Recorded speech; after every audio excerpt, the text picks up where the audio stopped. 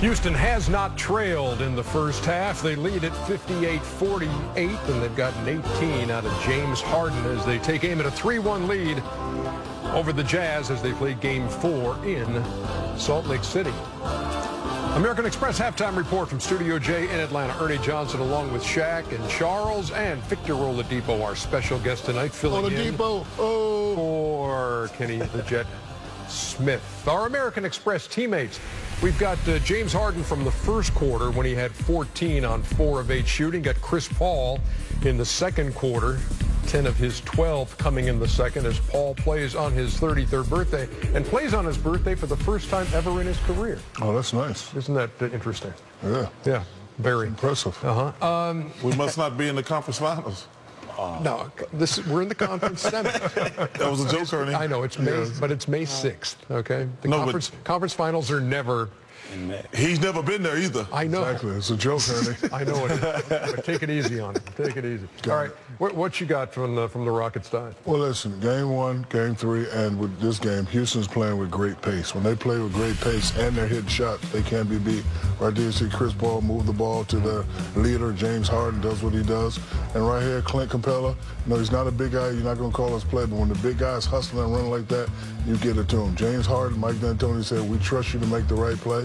Kick it to my main man right there, pow, for 3. And they're playing with great pace. They're up 10 in a hostile arena. Here, bully ball right here. Get out the way, little man. Houston Rockets playing with great pace. Again, me and Chuck talked about this. They watch Golden State. They want to end the series. They don't want it to be 2-2.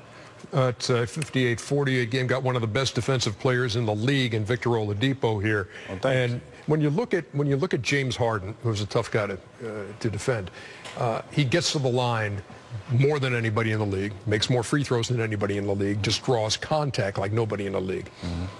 Yeah, I agree. I think the way he draws fouls is a skill. Honestly, if you watch him and... Vic's picks. Nice. Oh, that's you got to go to the board, dog. Are you going to the board, dog? I'm going to the board. Oh! I got to run like Kenny when I go to the board. Yeah.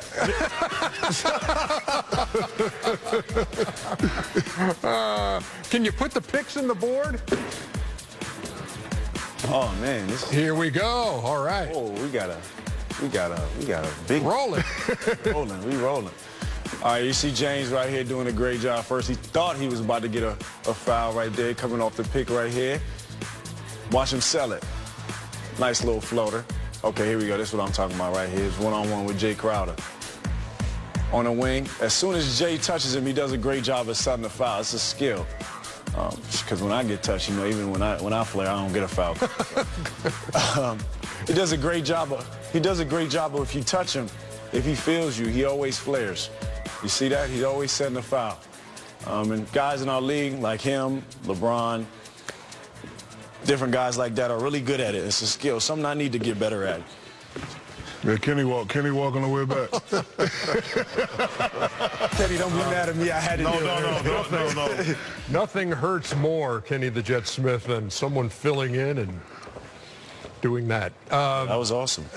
That was a dream of mine, actually. So negative Rockets. A couple things they're going to have to really tighten up before they play the Warriors. Number one, they really emotional with the refs. So the Rockets cut it out. That's what I said. I mean, so Golden State. But they don't have the margin of error. Like they can beat 90% of the teams in the league by outscoring them.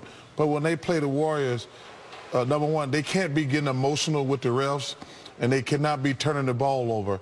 I'm looking at the big picture. Sometimes they're so careless with the ball. That's going to be 3-pointers on the other end, a quick 6-9 points when you play the Warriors. But the main thing, they're not going to get every call.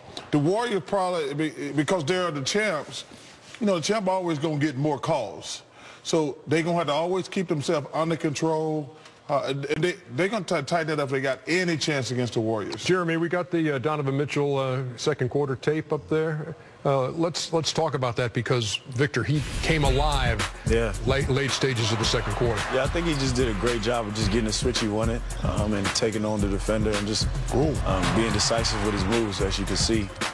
He's very skilled, man, a great young player. And he can do it outside, inside, and when he get that big to switch that 5 and click Capella, he's just going to go into his package. So it's awesome to see. He's doing a great job right now. They're going to need him in the second half. Just 2 points on 1 of 4 in the first quarter. Finishes the half with 15 on 6 of 13. It's a 10-point game, and we'll be back. Welcome to the American Express Halftime Report.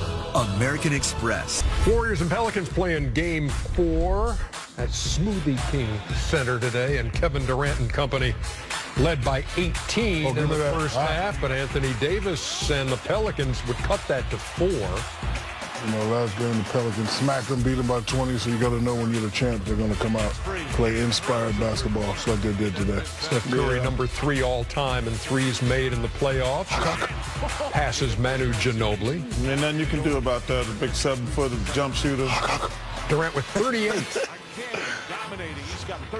And so the Golden State Warriors take that 3-1 lead over the Pelicans, 118-92. They never trail. They lead by as many as 26, and they will try to close them out at Oracle on Tuesday on TNT, the Twitter machine.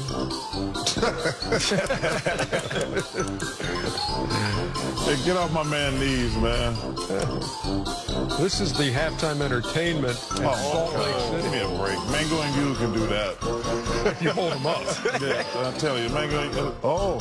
Yeah, but can they open up some kind of a boom box? Yeah, it's a CD player. Wow. There it was. Pretty close. Yeah, I'm getting it. It's accurate a little bit. You just put some sandpaper. Hey, girls. Those are Chuck's dogs, Mango and you. Hey, Mango. Hey, Daddy's girls. Yeah. Oh, no. Oh, yeah. Yeah. So you got to have What kind of dogs are those? Dogs that need work on their teeth. You've been watching the American Express Halftime Report. American Express, the official card of the NBA.